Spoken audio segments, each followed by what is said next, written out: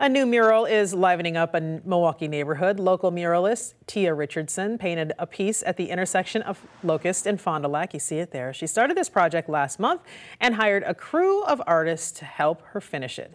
Tia says she enjoys seeing people walk by and says it makes them feel joy.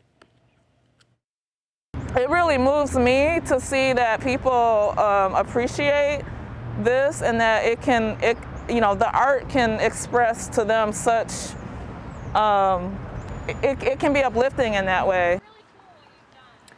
Alderman Rainey and Stamper set up the mural to beautify, they say, the intersection.